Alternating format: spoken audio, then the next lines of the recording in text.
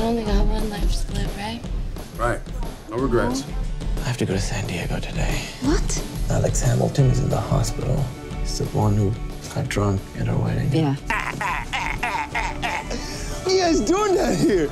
You guys came down here to bring me back up to San Francisco because my dad says that he wants me back home. Is this an intervention?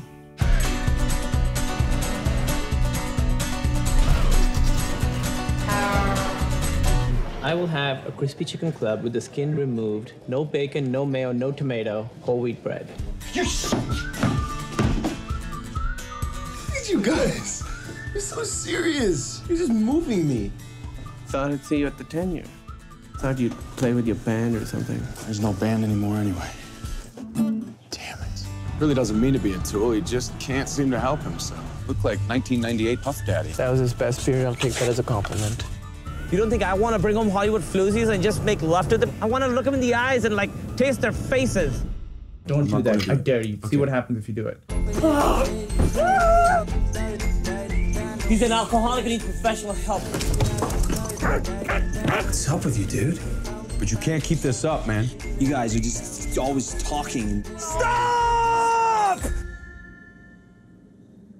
Hi, Mr. Hamilton. Treatment facility. What, we're just supposed to drop him off there and say goodbye? If he leaves, he leaves.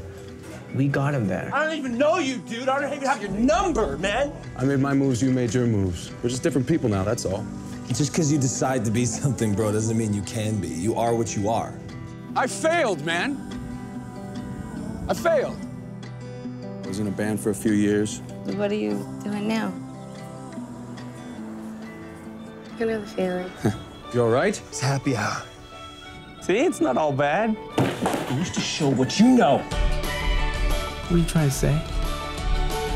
That nobody likes you. Oh, Jesus.